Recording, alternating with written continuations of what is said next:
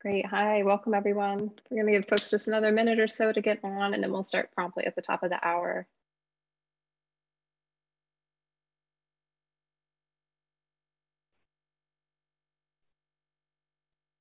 As you're joining, if you want to go ahead and head over to the chat and introduce yourself, tell us where you're calling from. I think we're going to have a large group today. I'm excited you're all here, excited to see where you're calling from.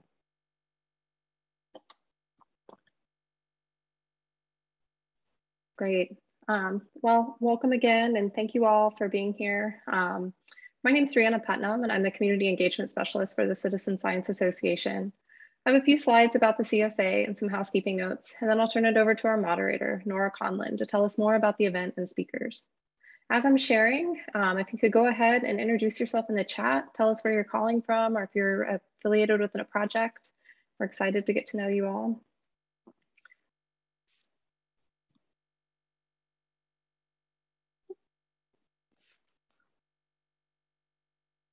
So the Citizen Science Association is a member-driven organization that connects people from a wide range of experiences around a shared purpose of advancing knowledge through research and monitoring done by, for, and with members of the public. Our efforts are concentrated into a biennial conference and virtual event series, a peer-reviewed journal, and member services such as our working groups, online networking, and webinars like these. Our membership represents a multidisciplinary and multidimensional nature of the field and includes practitioners, researchers, educators, and community leaders, and more.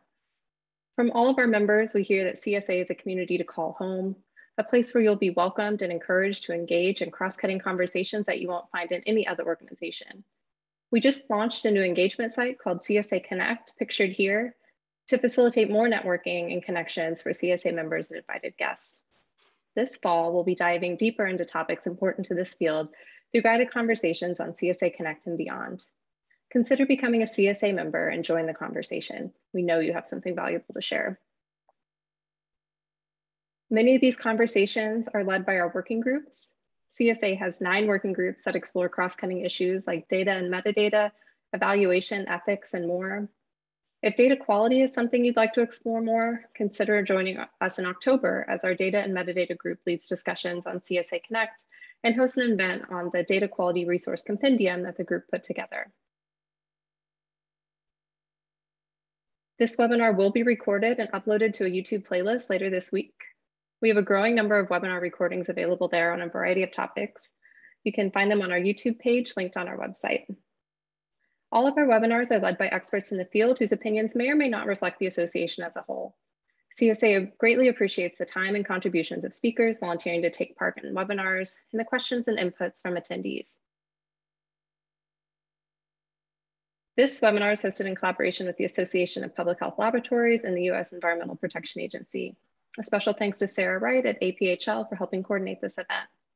And with that, I'm going to turn it over to our moderator, Nora Conlon of the U.S. Environmental Protection Agency, to tell us more about the event and introduce our speakers. Hello, everyone. It's lovely to have you all join us today. As Rhiannon said, I'm Nora Conlon, and I'm a quality assurance chemist from the Environmental Protection Agency in Region 1, which is in New England. I'd like to thank you all for joining us for this webinar, Make Your Citizen Science Project Count, Strategies to Produce Quality Data. Next slide. So we have a great group of speakers for you today. Jill Carr, Brian Magi, Sergio Ruiz-Cordova, and Dirk Felton. And they will give us 4 different perspectives on strategies citizen science groups can use to produce quality data, particularly in collaboration with government agencies. So the way this is going to work today, we're going to have 4 brief presentations from this wide variety of perspectives, and then we'll move to a facilitated panel. And so I have some questions to start with, but I'll also be looking for questions from you. If you, on the Zoom, you'll see that there's a question and answer box at the bottom. So if you could please type your questions in there, we'll monitor those and weave them into the seminar if we have time, and we'll follow up with questions that don't get answered. All right, so why are we doing this? Well, we all know that there's huge power to citizen science. And that's because there's a whole world of scientific observations to be made out there. But we know for a fact, government scientists, professional scientists can't make them all. And on top of that, we don't always know what's important to you. So we need this partnership between government and others to really address public and environmental health issues. Next slide, please. So what are the barriers to using citizen science? You can group them as the unknowns. When getting your data used, you need to answer the who, what, where, when, and how data were collected. And we think we have some help to address those barriers. Next slide. So the way to overcome those barriers comes from planning and documentation, because we want data of known and documented quality. Next slide, please. To that end, EPA has developed this tool, the Citizen Science Quality Assurance Handbook, which includes the handbook, examples, and templates. And in the right corner, you can see where these live on our website. Next slide, please. And in collaboration with APHL, a whole new set of tools have been put into the toolbox. So there are 6 videos explaining details about the QA handbook and how to plan your projects, fact sheets that help you step through things to think about for producing quality data. This webinar is another tool in the toolbox. Next slide. And there's a guidance document, as well as we did a webinar with government agencies. So again, this going both ways between citizen groups and government. And you can see the website there. So we're pretty excited about these things, and they are currently available. So with that, we're ready to start our talks. And our first speaker will be Jill Carr, who will provide a brief overview of some longstanding impactful projects that the Massachusetts-based National Estuary Partnership has developed with citizen science groups. Jill? Great, thank you. Let me just confirm you can hear me okay? Sure can. I'm gonna assume that's a yes. Okay, great. Thanks. Hi, everyone. I'm Jill Carr. I'm the coastal data scientist at Mass Bay's National Estuary Partnership. We are an EPA designated national estuary program, and we're tasked with tracking the status of habitats and water quality along 1,100 miles of coastline in Massachusetts. To study conditions and promote improvements where necessary, we work closely with dozens of community-based science groups and monitoring groups, as well as government entities like EPA and Mass DEP to build collaborations and share data. Today, I'm going to highlight 2 case studies where community-based groups we work with improved local conditions by coordinating with agencies and collecting high-quality data under an approved Quality Assurance Project Plan, or QAP. Next slide, please. The first case study I'll highlight is one of seagrass loss in Duxbury, Massachusetts. Seagrass is a marine meadow-forming plant that provides critical fisheries habitat and shoreline protection. It was once expansive in Duxbury, but in 2014, boaters and fishers reported severe losses at some of their favorite spots. They brought their concerns to the local watershed group, the North and South Rivers Watershed Association, as well as to the state's Division of Marine Fisheries. Their concerns prompted DMF to pursue habitat mapping, which confirmed significant losses, estimated at half of the habitat lost over 20 years. A working group began meeting to identify causes and explore existing data sets. Next. The partnership formed between the watershed group and the agencies identified the need for more detailed and more frequent habitat surveys. And the partnership collaborated on the development of a novel monitoring protocol that utilizes community scientists to track seagrass presence and condition. And it included a cool new web app for data collection. The program was handed over entirely to the watershed group. And now with an EPA approved QAP in hand, annual surveys continue into their 4th year, and new habitat losses continue to be documented, now much more quantifiably than ever before. Because quality control measures are put in place to ensure data reliability, the survey results can be integrated into DEP water body assessments and also are now informing restoration plans. And while not fully a success story, given the magnitude of habitat loss, this birth of a new monitoring plan and a new form of stewardship among local residents is a great success. Next. The second case study is in the Charles River, which is an icon of Boston, though it hasn't always been a picturesque one. It was known as the infamous dirty water from the Standell song in the 1960s. The Charles was plagued by pollution as it flowed through 23 different communities on its way to Boston Harbor. The Charles River Watershed Association was founded in 1965, and they were the first to routinely sample the river.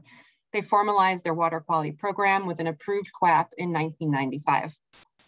Their volunteer-based team found severe point source sewage contamination, and they brought their findings to regulators. Their data motivated the development of a state sewage control plan to cut combined sewer overflows into the river, and also contributed to EPA exercising consent orders on 10 different communities to eliminate point source discharges. This was all based on their data. At the same time, EPA issued its first report card for the Charles, also based entirely on their data, the watershed group's data. Grade was a D, and by the mid-2000s, thanks to their hard work and advocacy, the Watershed Association reported major sewage reductions and improving water quality. They expanded their program to also lead nutrient TMDL studies for the state for DEP. Next. Now, decades after that D grade, the Watershed Association has conducted countless water quality, fisheries, and habitat improvement projects and has boasted A's and B's in their report cards since 2013. A robust program, still adhering strictly to an approved QAP, continues to contribute data to DEP's water body assessments. Their data are directly responsible for many listings and delistings for impairments like chronic aquatic toxicity, nutrients, eutrophication, temperature, fish passage barriers, and invasive plants. The Charles River Watershed Association's monitoring program serves as a model across the region, and their adherence to an approved QAP and collaboration with government entities truly placed their high quality data at the center stage of decision-making in the Charles River. Next. Now, these highlighted case studies surely had their share of challenges in developing their QAPs, as many groups do. The time-consuming process of writing the document itself and then the back and forth with agencies in the approval process, it can feel really defeating, and it can be a real barrier to QAP completion. And for that reason, MassBayes has dedicated staff and developed tools to support the many groups in our region. One such tool was recently launched a couple weeks ago is AquaQAP. This is a web-based wizard-like tool that guides project planning and generates water quality and benthic sampling QAPs for freshwater, estuarine, and marine waters. AquaQAP brings users through a series of forms to collect project information, which it formats into a QAP document, along with standard boilerplate QAP language. And as long as the document is adhered to and not significantly altered, it's considered pre-approved by Mass DEP and deemed acceptable by EPA. The tool's features draw from the EPA handbook, as well as from extensive input from Mass DEP and EPA Region 1 staff, as well as a stakeholder testing group we convened. The tool is free and available to all at aquaqap.com. You're free to check it out and use it as much as you like, though I should caution it is geared toward Massachusetts water quality standards. Thank you very much. Thank you so much, Jill. Next, we have Brian Magi, who will summarize how Clean Air NC has produced air quality data that was successfully used for public health decision-making. Brian? Thanks, Nora. Can you hear me okay? Just make sure. Yes, I can. Okay. Well, thanks for providing some time and space for this discussion. I'm going to talk about Clean Air North Carolina, or Clean Air NC, and the partnerships that have stretched from this nonprofit group to my institution, University of North Carolina at Charlotte, and a number of other partners that are listed at the bottom. And by no means is that list exhaustive. I just wanted to at least provide some recognition of how many partnerships are at work in order to make this quality assured project successful and produce results that some of the results that I'll highlight here in the case studies we'll look at. Oh, next slide, sorry. So good news is in the big picture, air quality has improved in North Carolina where we are. And this is a picture of air quality index as a function of time for ozone. And it's gone from yellow, orange, and red days down to green, mostly green and yellow days. Of course, we still have some problems. Next slide, please. And the same is true for particle pollution, or PM 2.5. And this is the big picture. But the bad news is that regulated air pollutants are not the only concern, as I've tried to highlight there on the slide. First of all, there's the lived experience of communities, and we can think of this as our neighborhood experience of air pollution. And it may be very different than the regional scale that the EPA and the Clean Air Act are regulating. There's a potential lack of monitoring at hyper-local scales that play into the lived experience with respect to air pollution. And there are also unregulated or less regulated air pollutants that may be of concern to different communities. And that introduces all sorts of questions about how do we even undertake questions of citizen science that leads to action. And then finally, underneath all that is the more systemic questions that are related to environmental justice, environmental racism, associated with those lived experiences and the marginalized communities that are often experiencing those. Next slide, please. So the good news is that, at least here in North Carolina, we have a number of successes that stem from, again, Clean Air NC's efforts. And one is that we have now a regulatory PM 2.5 monitor within a community that has historically been marginalized in Northwest Charlotte. And that is the technical side is, of course, the picture of the monitor. But I want to really emphasize that I threw pictures on here of the people and the various processes that had to unfold and come together in order for this monitor to be deployed. It wasn't simply that it had to happen. It was a conversation that started months and months before this could ever be undertaken. And that partnership was a very important one that led to an immediate success. Next slide, please. Underneath, part of that was the technical side. This is back to the quality assurance kind of theme of our webinar. And this brings me to my own expertise in air quality and climate science. And part of my expertise and my partnership with Clean Air NC is promoting the development of a low-cost monitoring network all across North Carolina.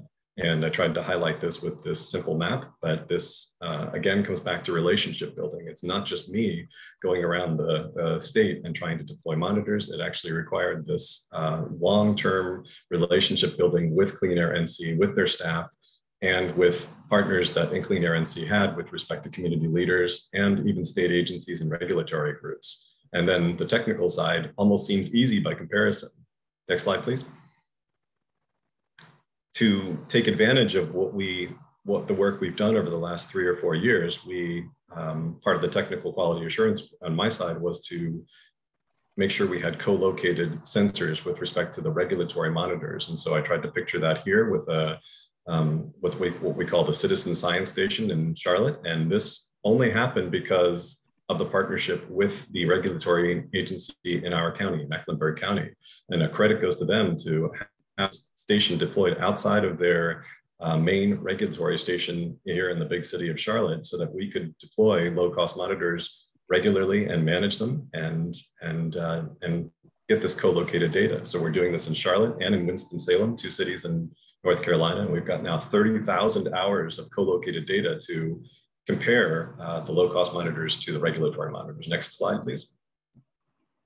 And what it looks like in terms of the technical information, remember I'm a scientist, is that we have the darker purple on the top graph there shows how the low-cost sensor data now is in better agreement with the regulatory sensor data that's in the black compared to what it was before it was corrected after this thousands of hours of co-located data was collected. And so part of this is a scientific enterprise. There's a research aspect, but an important success with respect to quality assurance leading to action is that our data informs the EPA vetted visual at fire.airnow.gov that many of you are probably familiar with. And so Clean Air NC's network of low-cost sensors combined with UNC Charlotte and my efforts to bring this technical aspect to it and the quality assurance leads to not only peer-reviewed publications, but a data assurance and better a better situated citizen science projects and science to action type of statements. Next slide, please. And I just want to finish with, again, photos of the fact that there are people behind all these, and there are lots of different dimensions to citizen science that extend way beyond data. And it is inspire projects that include art up in the top right and the top bottom left, and they include community organizing relationships that allow for action to happen, such as the monitor being deployed in a certain location in Charlotte. I'll leave it there. Thank you. Thank you very much, Brian. And as a reminder, I've had a couple of people have started adding questions to the Q&A box. Feel free to do that as the rest of the presentations are provided. So next up, we have Sergio Ruiz Cordova, who will highlight how the Alabama Water Watch has worked with the state of Alabama and Mexico to develop a strong surface water quality monitoring program. Sergio? Thank you, and welcome everybody. It's a pleasure to share the Alabama Water Watch experience with you. Next slide, please. Initially, I was given some of these questions to answer, and I have a kind of a short answer for each one of them, and then hopefully I have time to go into a little bit more detail. But what question was Alabama Water Watch trying to answer, or problem to solve? And to that one, I could say that in the early 90s and probably before, Alabama was in the last place in what is considered an environmental index or environmental awareness. So basically, Alabama Water Watch was trying to get Alabama out of that last place and hopefully get better in that area. And we were going to try to do it through engaging citizens in environmental stewardship through community-based water monitoring. How to identify potential users was basically, we worked from the beginning with the state agency for environmental management and through EPA Region 4. So we have been always trying to generate credible, usable data for these two agencies. And I elaborate on, of course, the educational part for all the monitors. The tools and strategies that we use, basically we use EPA templates. Always, if the data hopefully used by them is the best ways to follow their templates, and we have been using it from the beginning. We try to validate low-cost, simple methods that can produce reliable, credible, results. And of course, we do the side-by-side testing to get those methods to be good. And finally, how we, the impact, I will talk about that in a minute, but basically the data is submitted to the state agency on a regular basis and is used by them. Next slide, please. So why did Alabama Water Watch start? As I mentioned, we were down in the bottom. We had the opportunity at, in early 90s that the Clean Water Act opened up this section 319 to expand education for non-point source pollution. So we were able to apply for some of that funding, and we started from the beginning getting a quality assurance plan, and data started coming, and as now, of course, with technology we try to keep up and try to get all our information to the public via the internet. Since 2013, we are based in the Auburn University Water Resources Center, and we receive support of the extension service and the Ag Experiment Station. But in addition, of course, Alabama had a lot of other challenges and great things over here. Most of you may know, Alabama is a hotspot for biodiversity. We have a lot of water resources, but we have to take care of them. So the best thing will be, engaging citizens to take care of these great resources. Next slide, please. And this is just an image of how we try to keep that data credible, and is a lot of steps of quality assurance, that start from, the beginning with the recruiting and training of the citizen monitors. The ultimate goal is to, of course, have well-trained monitors that are going to produce very good data that it can be used, for different purposes. So as in, goal of Alabama Water Watch, it will be basically educating, training, and empowering citizens to monitor and use the data to improve water quality. Actually, I have a quote over here from our state agency. As they receive the data on a regular basis, they say something in these words. ADEM appreciates the work of Alabama Water Watch and the extensive water quality database that it has developed through a nationally recognized citizen monitoring program. The data are readily available and provide important trend information about many water bodies in Alabama. The information in the database helps ADEM identify where additional agency monitoring resources are needed to identify potential sources and causes of water quality impairment. So is what we have been doing, trying to keep that quality of the data so it can be used by our agency. Next slide, please. This is related to the strategies. As I mentioned, we follow the EPA templates, but for citizens, of course, we had to try to find something that it was doable and meaningful. We look for techniques that can be done with relatively easy training, and they provide good results. And the goal is to get these long-term trends, as in the earlier slide. A lot of the QA goes in every step, from the monitoring, from the selecting the site, from the every test. They have to check their techniques, they have to check their reagents, and it goes all the way to sending the data to us. And it has worked pretty good. We can, we are very, very helpful, very happy. Next slide, please, to show some of the accomplishments and the impact that we have had. Next one, please. We have divided the impacts of Water Watch as a citizen group into these three big categories: environmental education, advocacy, and water policy, and restoration and protection. And there are many examples of this in our website. You can go and check it out. But some that I can briefly mention is that since the beginning, earlier this year, we reached a big milestone of getting 100,000 water quality records that are available to the public, to anybody. And through education, we have been able to reach thousands of students doing this type of activities and becoming hopefully better stewards of their watersheds and their water bodies. Through advocacy, we have several water bodies that have been upgraded in their use classifications, and is basically the effort of these groups of citizens that have been collecting data for years and have been able to use the data to have more protection for their water bodies.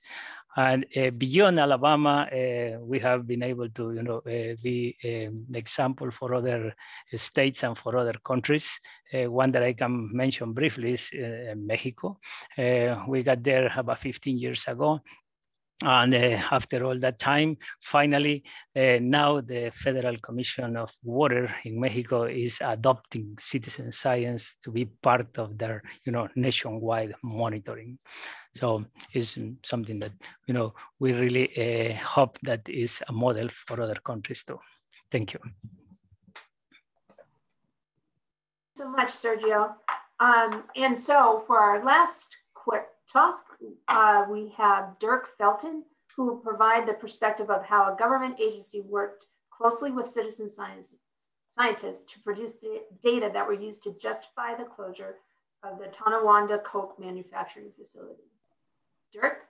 Yeah, thanks. And that's just one of my topics today. I did want to say quickly that I'm in the Division of Air Resources, and the DEC has other divisions, including water, and they've had citizen science programs going for, I think, 30 plus years to measure lake water quality. And for air pollution, we've had a couple of great experiences. Randy Walker, who I just want to mention, is the one who came up with our community air screen program, and she's on vacation this week, so I'm filling in. I'm basically the supervisor of our environmental lab in the Monitoring Bureau. Next slide. And back in 2005, people like to hear this story because it was so successful. The Bucket Brigade did take some samples and found some high levels of benzene outside of Tonawanda. We actually went back and verified their findings with our TO15 canisters. We used that information to help win a competitive community assessment grant from EPA. And we were able to set up a monitoring study in Tonawanda using those competitive grant funds. Lots of people wanted sampling, so we set up in 2013 a community air screen program. And that allowed us to use our existing air toxics QAP, but to expand it to citizen scientists who wanted to take samples in their neighborhood. So we advertised the plan, we designed the application form to be very simple, but include all of the quality assurance that is necessary.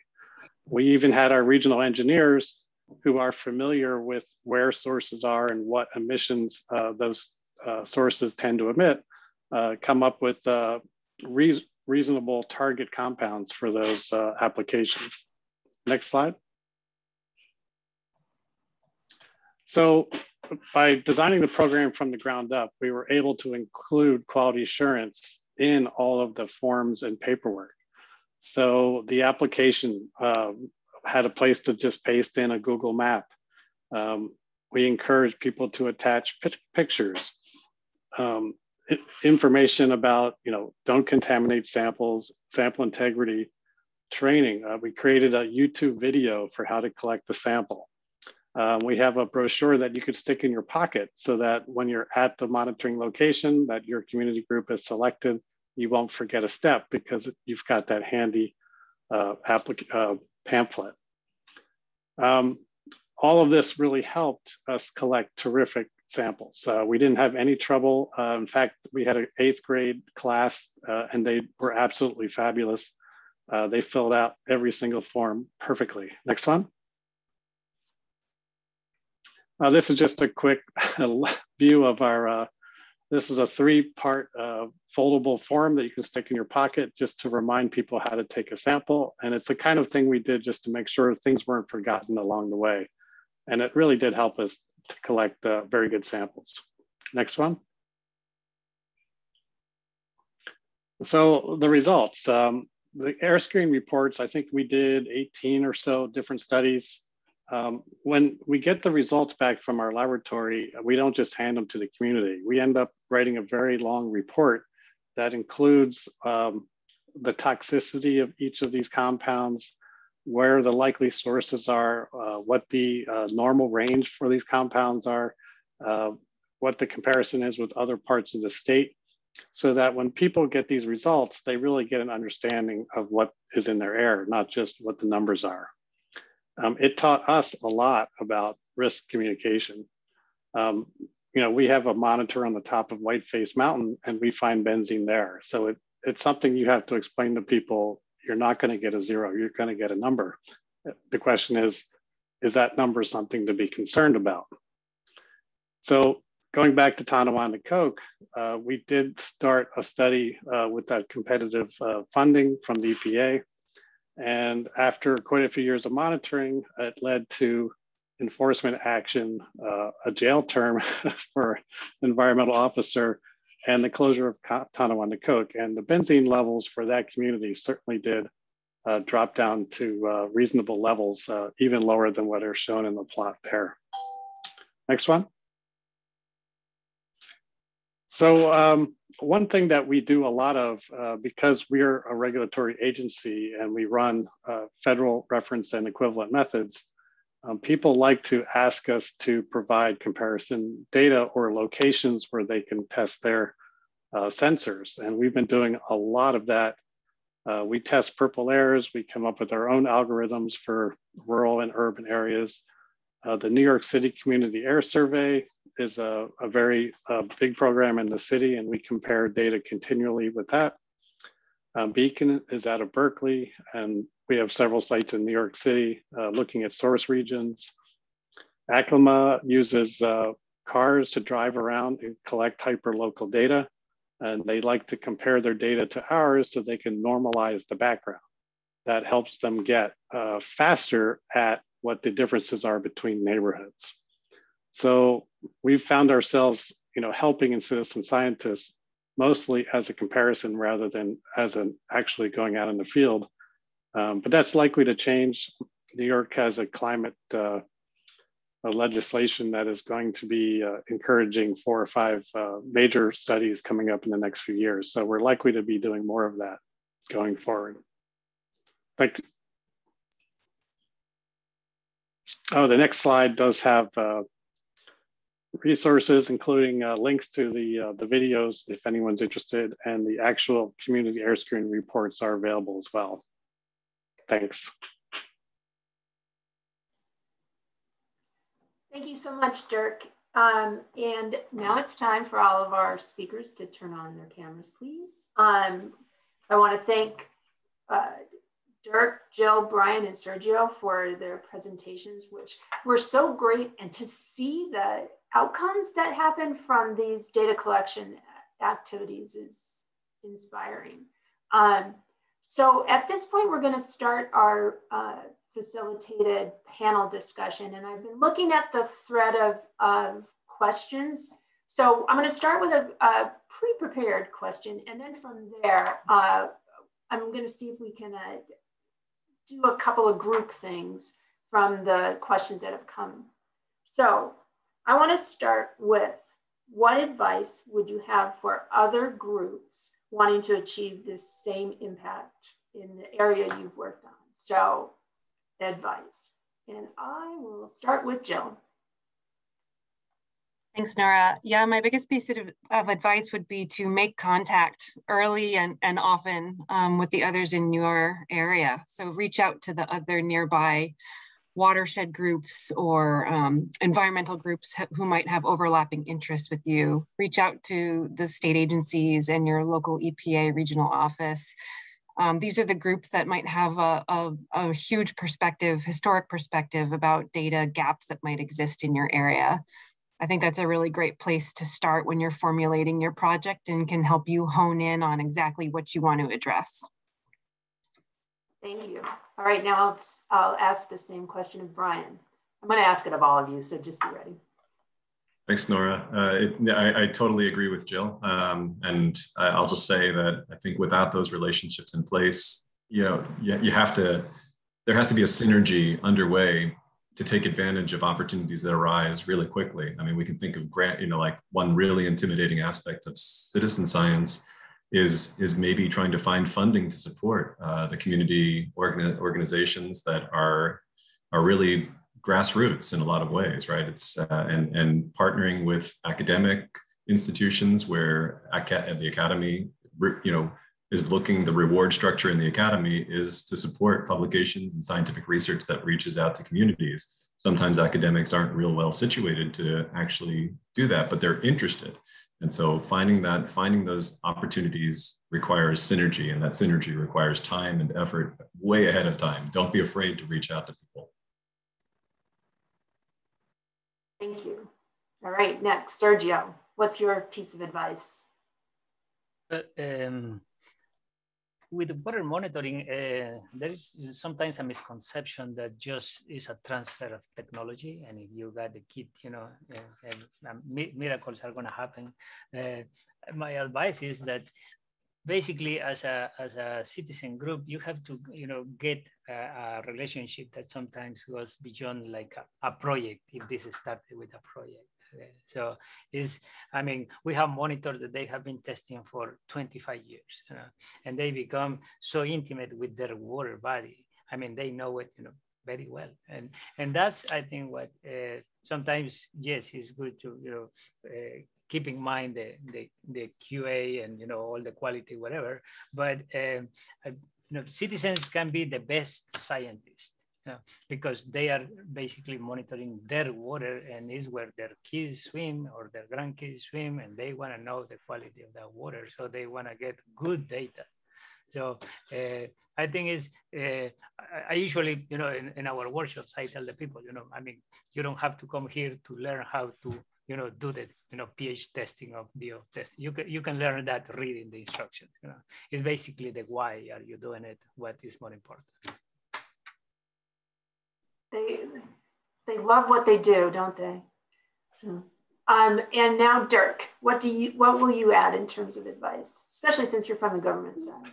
Right. Well, the first thing is to call the government. And one of the reasons is, one, we often know of sources that might be emitting the compound those people are concerned about.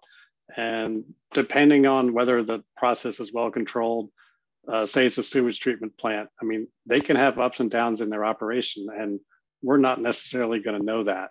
Some of these sources aren't well geared towards continuous emission monitoring. So it's often citizens are the first people to notice a problem. So, let us know about issues, and we might suggest, where to monitor and what time of day when the atmospheric conditions are appropriate for getting higher concentrations. And we might want to go out and monitor ourselves if we know there are complaints in a certain area.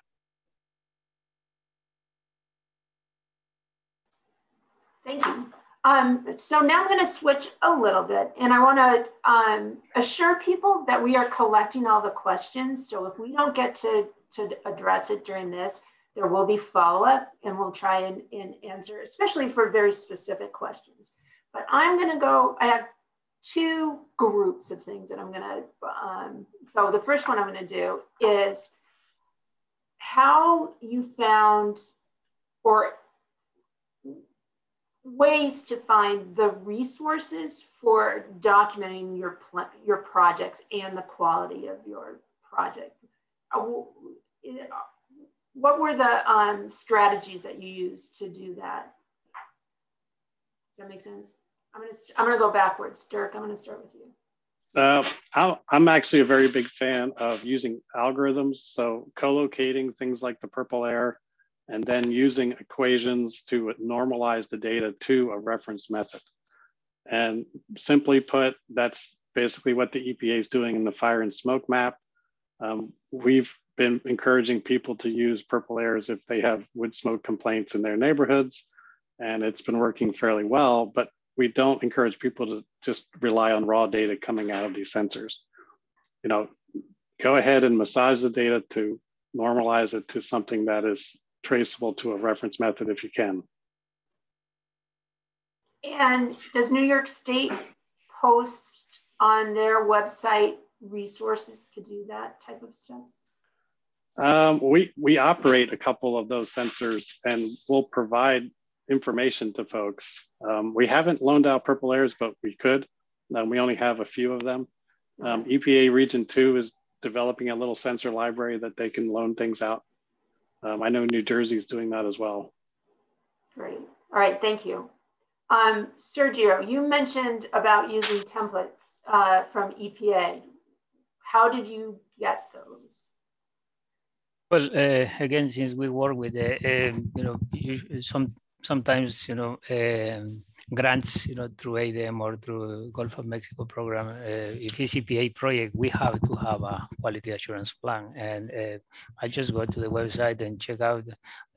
Fortunately, now it's getting better than in the last 4 years. But having all those templates help to guide you where to go.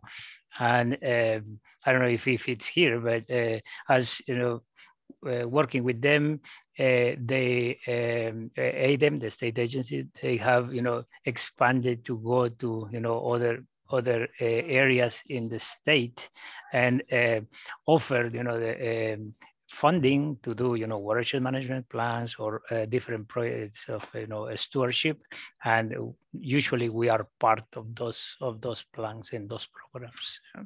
One a couple of years ago, it was through U.S. Forest Service. There are national forests in Alabama. They didn't have enough people to do their testing or monitoring, so they say there is this citizen science fund. You want to apply, and we apply, and now we have monitoring groups going on in every of the national forests in Alabama. Oh, great. All right, Brian, and you really talked a lot about the people that are impacted by the work that is being done. So how do you connect them to the quality aspects or the planning part of doing this type of work? Well, yeah, I think Dirk mentioned purple air devices, and I see a little bit of chatter in the Q&A about these as well. And these low-cost devices have, they've revolutionized, I think, the access to at least air quality data. That's, of course, my realm, not water quality. And I think having a tool that can automatically manage the data from the standpoint of a scientist or from a citizen scientist or a community leader. In other words, the data goes somewhere where it's stored in pretty much like an Excel file, and you can access the data that way. That's step one, is having somebody else manage that or design something. That's part of usually like the quality assurance project plan is what to do with the data. But if that aspect is removed, it's a huge burden that's lifted. So Purple Air, I mean, a credit to them as a company. I'm not a stockholder, so I'm just speaking as a scientist, but I think it's a credit to them as a company to recognize how big a burden they've lifted by providing access to automated data management and then strategizing from that standpoint what to do with all that data, and becomes one of the co-location and how to handle that kind of data, and back to what Dirk said. So I'll go to the data management side on that same side of the questions. Thank you. Yeah, the where it's going and planning for where it's going when you start makes such a big difference. And Jill, you presented a tool, but do you want to talk some more about how you provide resources to citizen groups to do that documentation? Sure.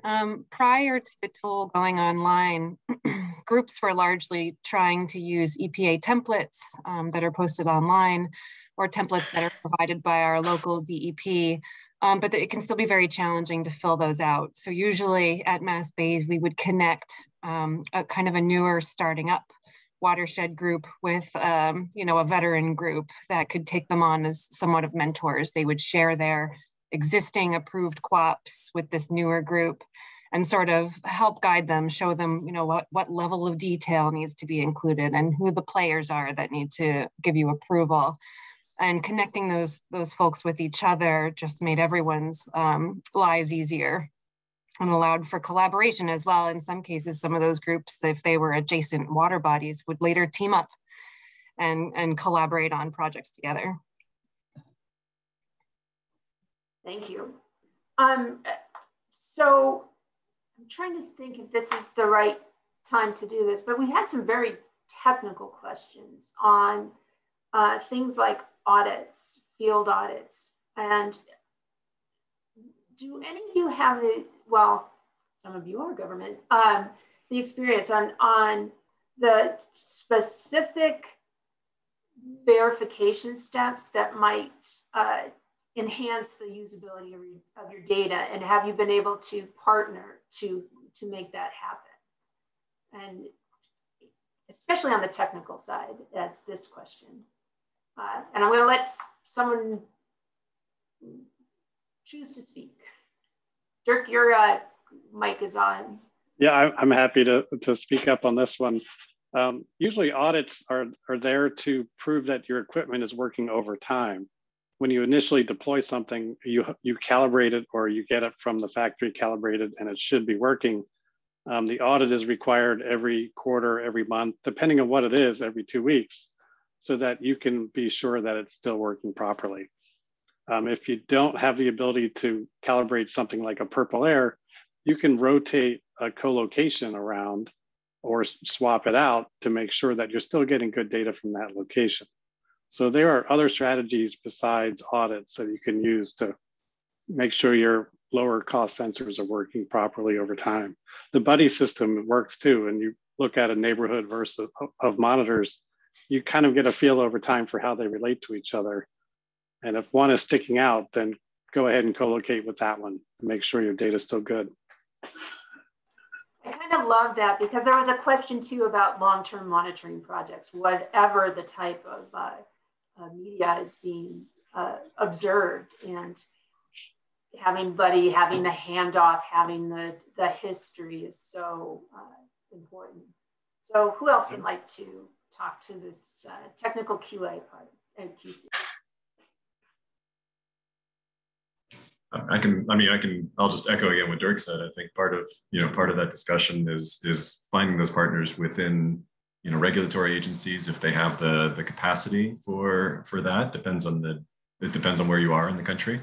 But academic institutions are another place where you can often find people that are interested in doing this kind of data work as a part of their overall publication pathway towards a scientific career. And that publication pathway very much could include the community members as a part of that, and as much as they want to get into the technical weeds, right? Or it could simply be that the end product is really the most important piece for a conversation to continue. So I think there's a lot of different ways you could explore that, and it depends on the community member, it depends on the location of the country.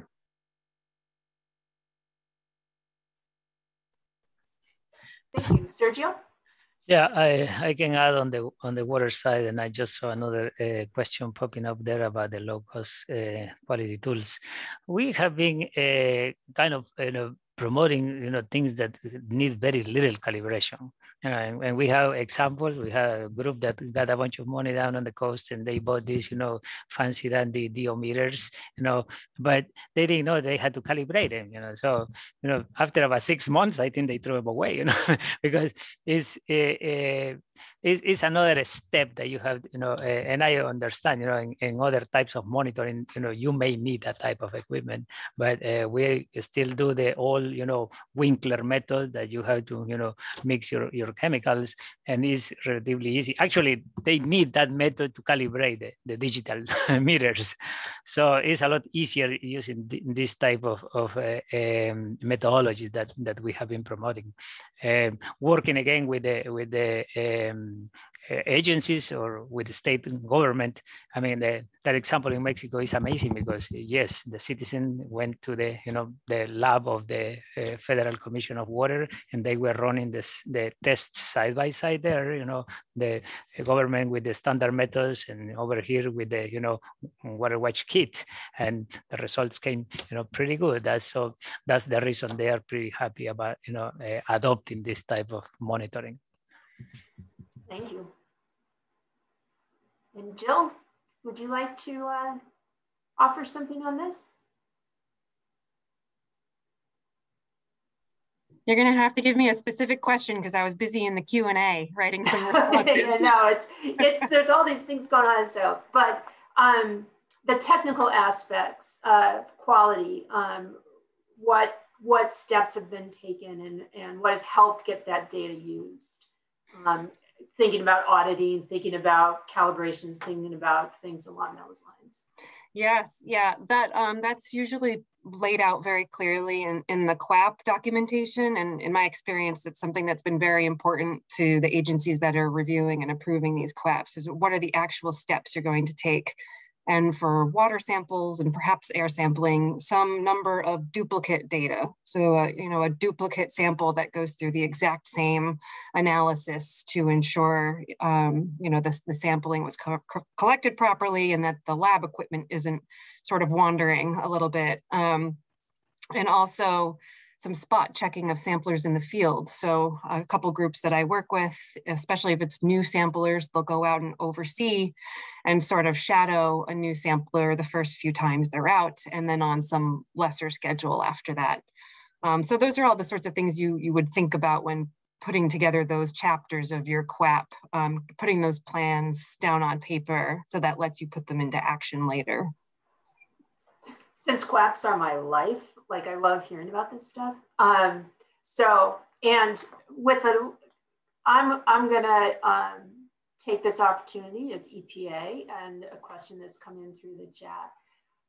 What can EPA or other local and state organizations, like if you could tell us what would help a lot, let us know. It's your time. Let us know how we can help.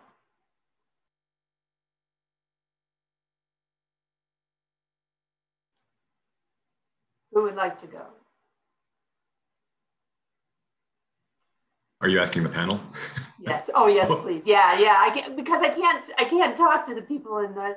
Oh yeah, yeah. So I mean, I'll just say. I mean, I'll say I would love to see structured support, financial support for community organizations in EPA funding calls. I mean, a dedicated funding support for that is realistic with respect to the relationship building and time invested from all parties. And it's a hard one to set aside money for, so it's a bit of a pipe dream.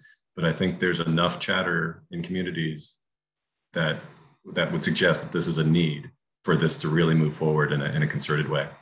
Yeah, dedicated and sustained, right? And sustained, yeah. Yeah. Who else?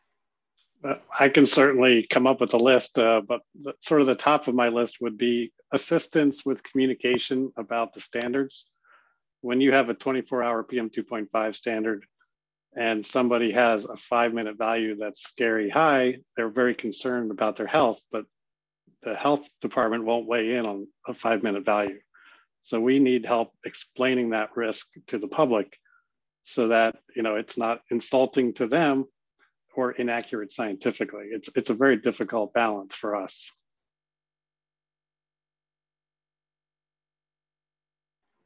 Thank you. I understand that very much. Jill.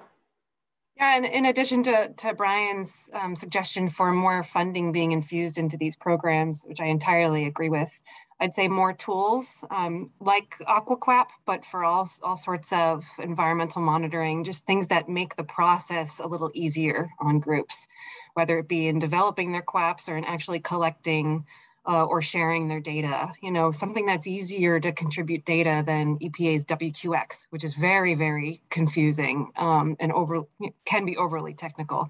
So tools that just make their lives easier. Thank you. And Sergio, what do you want from us? What do you want from us? Well, I think something that will help probably is maybe communication between, you know, EPA and the state agencies. So there is, you know, a little easier, you know, because the citizens, as a citizen group, they rarely are going to go straight to EPA. You know, they are afraid or they don't have the time, whatever. But they usually communicate with the state agency. So if there is a good communication between the federal EPA and the states, I think it will help. And yes, provide, you know, some funding is always good. Although in our case with the water monitoring, you know, most of the groups they buy their own monitoring equipment, and that's where the low cost it helps. In the beginning, you know, with funding from EPA, we, you know, provided a lot of monitoring supplies to citizens, and when that fund went down, many monitors stopped.